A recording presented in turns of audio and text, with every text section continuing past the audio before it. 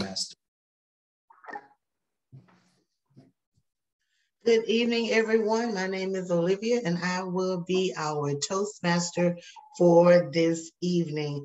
I hope everyone had a great weekend, and we are going to get right into it. So there's 3 parts to our meeting. The first part is the prepared speeches.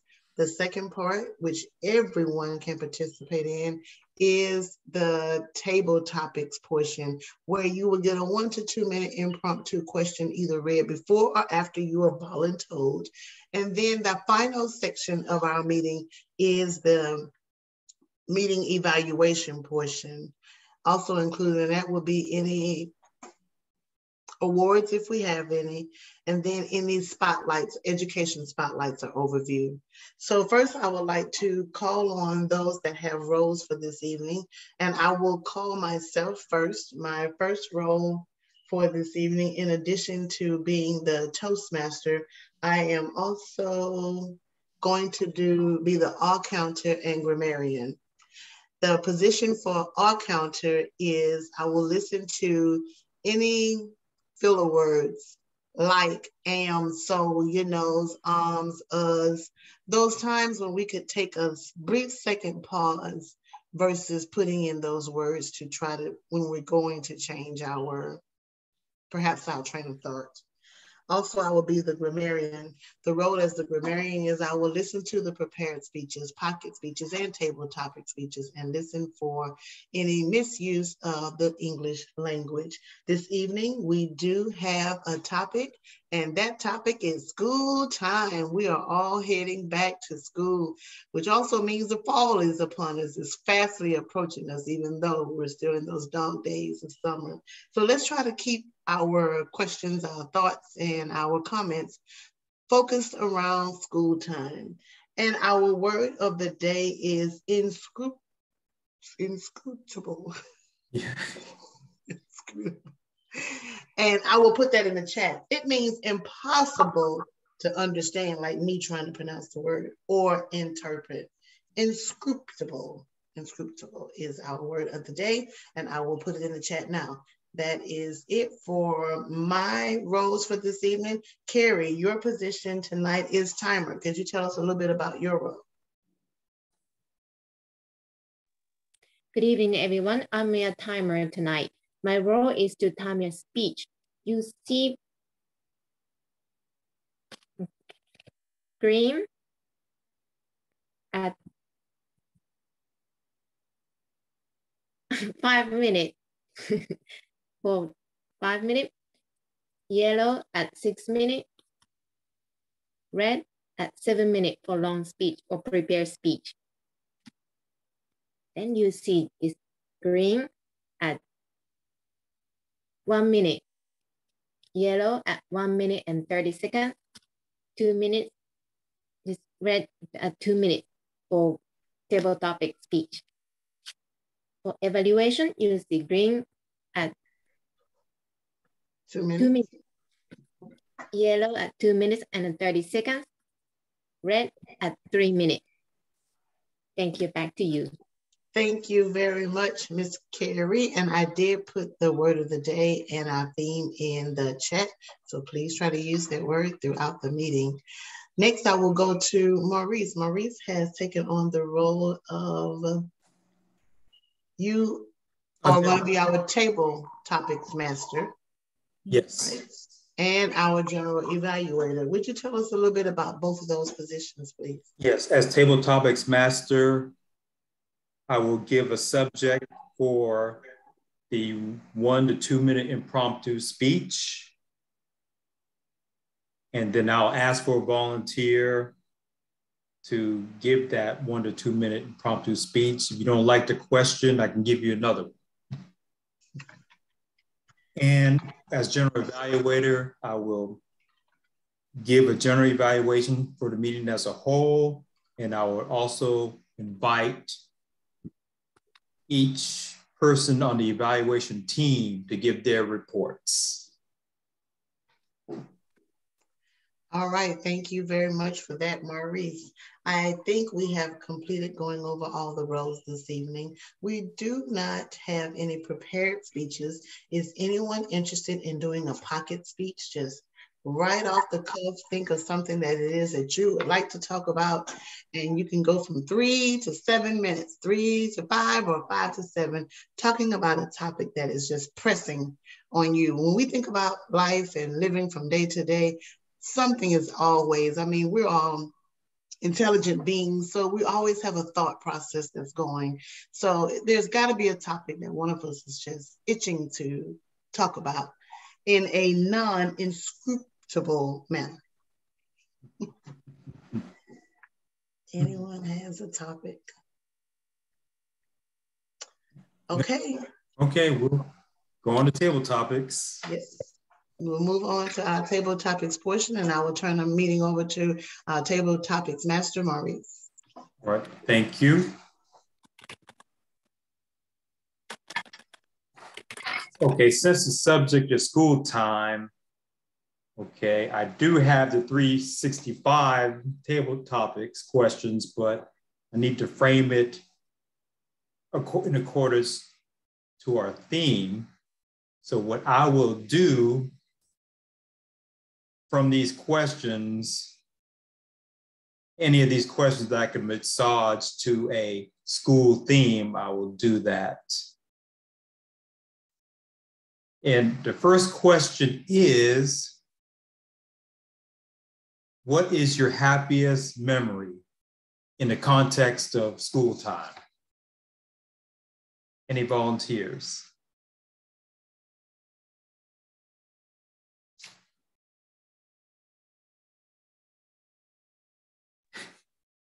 Would you like to do it, Carrie? Oh. Okay. Okay. Let me set happiest memory, right? From the school time. My happiest memory of the school time is uncountable. That means so many good memories when I was in school. But if I need to pick up the one or the very first good memory, I would say I was still in the daycare center, not quite school, but daycare center, in a field trip. Just walked behind this building, and there is a potato field, and then we digging the potato in fall. That was so much fun somehow. And I remember before the digging it, teacher said, do not put the dirty hands on your shirt. You need to wash your hands. And so that's a really memorable words. I still remember that. Then all the kids start digging with using shovel or hands or whatever available and get the potato. And that was so much, it was so much fun.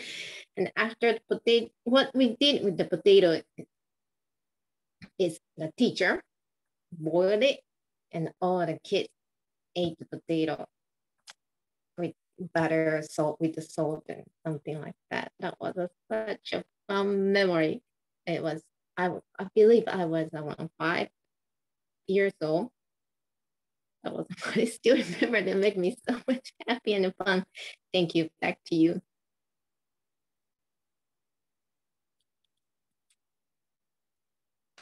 All right, thanks, Carrie. Next question is, in the context of school time,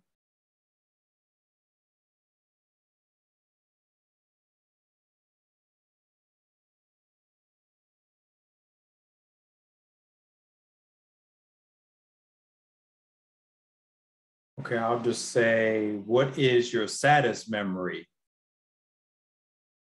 Or not necessarily sad, but let's just say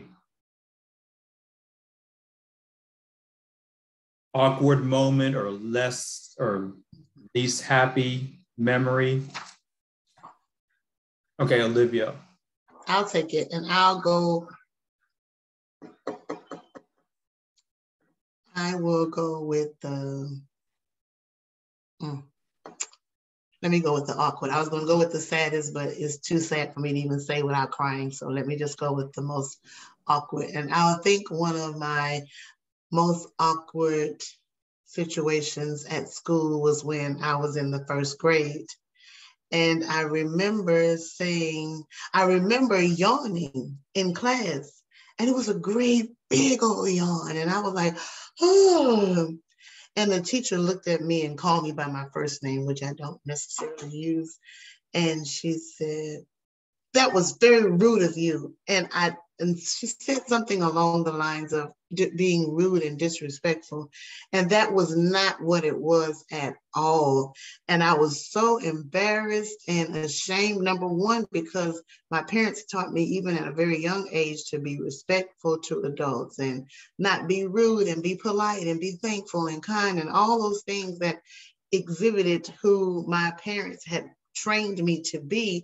And then even though I was in the first grade, to be already accused of breaking one of those commandments in my mother and father's home was just unbearable for me. And I tried to make it right and explain to her, no, it was not what it seemed. I was not trying to, I just truly just yawned like, oh, I didn't mean any harm, but it came out terrible. So, and it was rude. And I thought it was going to hinder our relationship because I think I was only in the first 3 weeks of class, but I never forgot her name. Her name was Miss Wanda Anderson. And maybe I might go look her up because it definitely was an inscrutable moment on her behalf, but on mine, it was totally innocent. Back to you, Table Topics Master. All right, thanks, Olivia.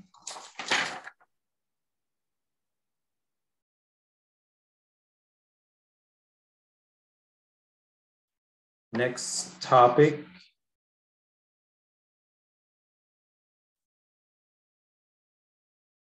Okay, this is going to be a simple topic. What was your favorite subject in grade school?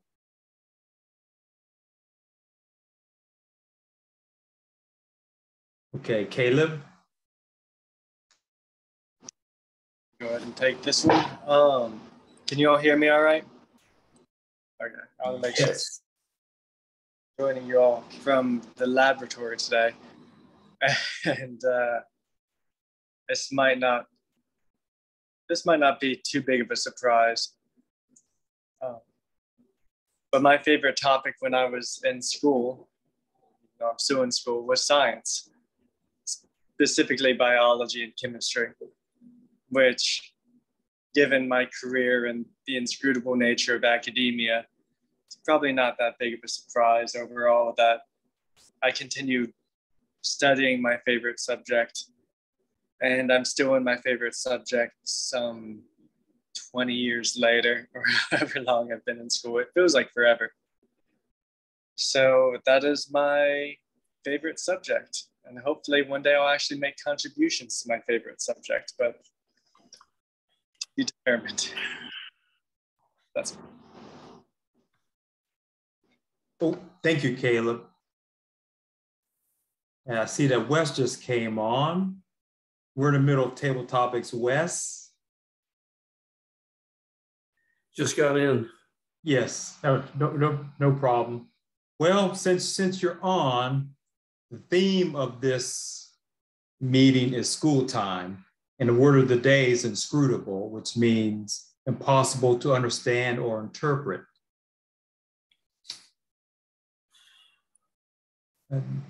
Next Table Topics question in the context of school time.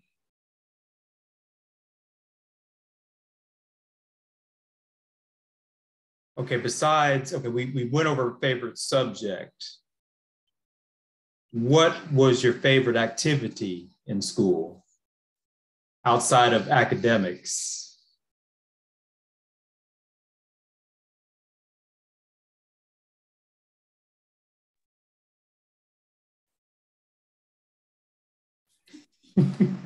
Well, I can answer if no one else will. I know I just answered, so I would love for someone else to take it, but I can take it if no one else will. All right, go ahead, Olivia. What was my favorite activity? I belonged to a Christian academy for my first few years of schooling. And there we had bird watching and leaf identifying. And it was so amazing how you can take one leaf and identify what kind of tree it was by the shape of the leaf, and if it was edible, poisonous, things of that nature. So I found that amazing how many things out in nature is there for us to consume. Some things can help us with maybe itchy skin or a rash or a bug bite just growing in nature. There are other things that causes rash or itchy skin like poison ivy, poison oak, and poison sumac, of which I had poison ivy and poison oak at the same time when I was 6 years old. So be careful of that. It is awful. That's definitely not inscrutable. You just come in contact with some poison ivy and poison oak, and if you are one of the many that suffer an allergic reaction, you will get it. Now, I wasn't out digging for or looking for leaves when I ran into those awful poisons, but as a kid, I grew up loving the great outdoors. Now, as a fully grown adult, there is nothing else I would rather do than stay away from anything that flies, hops, crawls, slithers, breathes, that has more than 2 legs. All right, that's it for me. Back to you, Table Topics Master. All right, thanks, Olivia.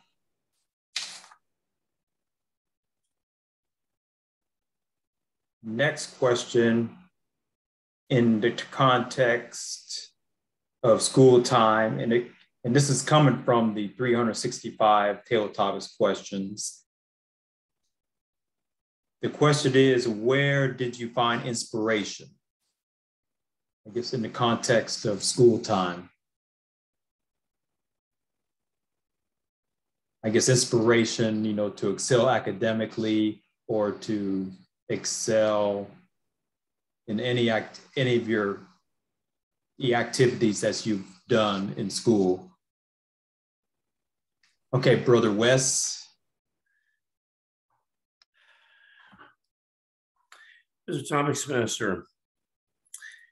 Well, I will draw upon my experiences with my dad. I mean, he had this one schoolmaster that would stay until 7 o'clock at night to explain to a student why he did not pass or why he got a B instead of an A. My dad remembers his first day of school. It was a very, backwoods school system. There were miners' kids, farmer jacks' kids, farmers' kids, lumberjacks' kids, and it was just the first day of class was pandemonium. Kids are running around, throwing erasers, and this schoolmaster just stood at his desk and observed the whole thing. Finally got to the point where you could hear a pin drop. He said, "All right, class, from now on, this is the way this class is going to be." His old Finnish schoolmaster. My dad won a trip to meet the governor of the state of Michigan. Chiefly because of that schoolmaster's training. That man ultimately became the superintendent of schools for that school system. Now, fast forward. I'm watching this YouTube commentator having issues with the current state of education. He asked this one student, college-age student, what state is Utah in? The student could not answer that question. He asked another student, how many countries outside the United States can you name? the student could not answer that question. As to another question, who is the Vice President of the United States? The student said, well, I think I know who he is, but I can't recall. If this is a state of our educational system, we are in trouble. So I have a great deal of respect for educators who are in education for the purpose of teaching students skills to help them become members of society. But somehow, at least in the case of those three students,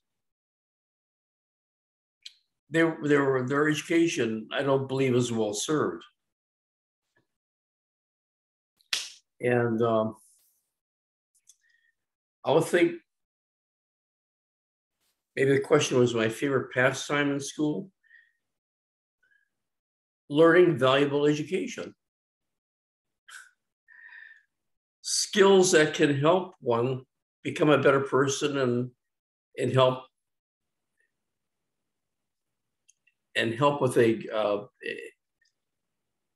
with promoting a productive community.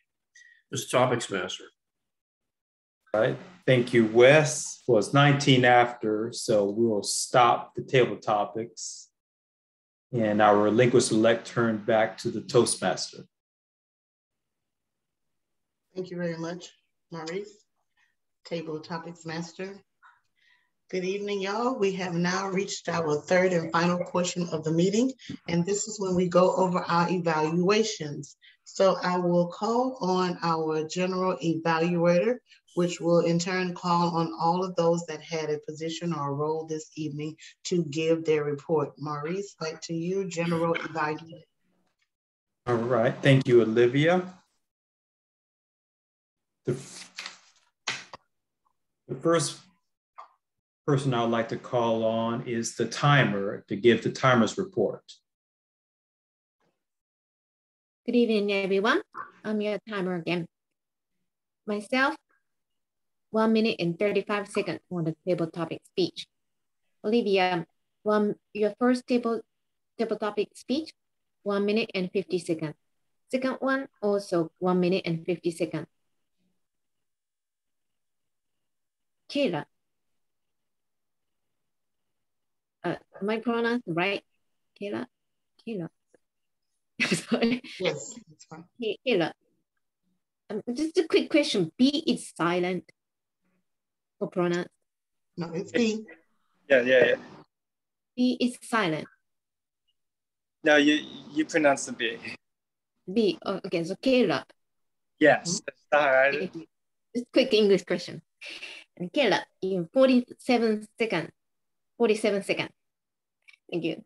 Wes, your table topic speech, 3 minutes and 51 seconds. Thank you. Back to you.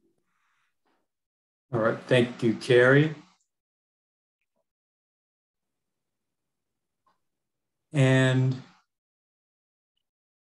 before I get to the all counter and grammarian, I guess each table topics question was not inscrutable. Okay, go ahead. Okay. Am I on mute? Okay, no. Gotta write down my figures here. So Kaori, for your table topic response, you had no misuse of the English language and you had no filler words. Uncountable kind of threw me for a loop. As a matter of fact, I thought at first it was inscrutable. However, uncountable is indeed part of the English language. So I learned something today from you. So thank you very much. So again, there is no misuse of the English language. My table topics, I did not hear any odds, any misuse of the English language. If someone else caught one, please speak up. And then I used the word of the day at least twice. Well, now I made it 3. Caleb, you had no odds, no misuse of the English language, and you did use the word of the day. Good job. Wes, you had 2 R's in there, but still a very good job. And no misuse of the English language. Maurice, you used the word of the day. Very good. And back to you, General Evaluator Maurice. All right, thank you. For the general evaluation of the meeting, we had a 5-minute recess. We waited for a few other people to come in. And then the meeting basically ran smoothly through the beginning and through the table topics and through this general evaluation period. So that is my general evaluation for the evening, and I'd like to relinquish the turn back to the Toastmaster. Thank you very much, Maurice, for your general evaluation. And I don't think we have an education overview this evening, and I don't know if we're ready to present an award tonight or not. Would you like to wait until next week, Maurice, to present the award? Well, the person who is getting the award won't be in next week. Okay. So 2 weeks, I guess. Okay, we'll come back and present that award. Definitely. And I don't think I have any further business. The time is now 7:24. It is a little early, and I don't have a prepared education overview, but I will say this because I think it's just so applicable for everyday life.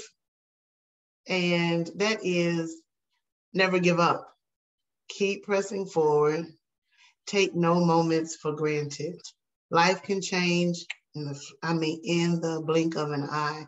Even on Toastmasters, I think we had an honored guest on one night, and correct me if I'm wrong, I think she had a mild heart attack while on Toastmasters. Do you guys remember that, Maurice?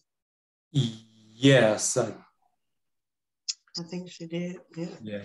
So she was back on the next week, so she definitely survived, but she had just simply turned her camera off, which like we so often do. And then we closed out the meeting, didn't really think much of it. And she had to be taken to the emergency room. So life can change so quickly. Don't take anything for granted and just take a few minutes to smell the roses. I know these are a lot of cliches that we use, but truly this should not be inscrutable to anyone. We should definitely understand just living life. I don't care where you are, what planet you're on, what coast, what region of the world. If you are living life, then you know how quickly things can change. So take nothing for granted. Live your best life. That is my thought on my overview, I guess you could say my education overview for this evening. I have nothing further. I thank you for the opportunity to be your Toastmaster for the evening, and I will pass this back on to our president, Maurice. All right, thank you, Olivia. Hey, Wes, I know you're not going to be available next week, but we have voted to start the hybrid meetings at 6:30 p.m. instead of 6:45. Okay, I see your hand up. The conference I was attending, well, unfortunately, it's not happening. It is not happening in person. Okay, it is happening online. So the meeting that I was going to attend in preparation for that is not happening because it is online, which means I'll be able to attend the hybrid meeting, but it will be at 6:30. Yes, sir. Okay, I plan to attend the hybrid meeting at 6:30 next week. Yes, sir. All right. Let's see. Okay. We went over club business. I thought I said I was going to hold something for later, but I forgot what it was. So, but, Wes, we voted to have the district director vote for us at the international conference. That's another little thing that we decided. Okay. Because I don't think anyone here is going to go to the international conference. I'm conferenced out. Yes, sir. All right. And let me do this.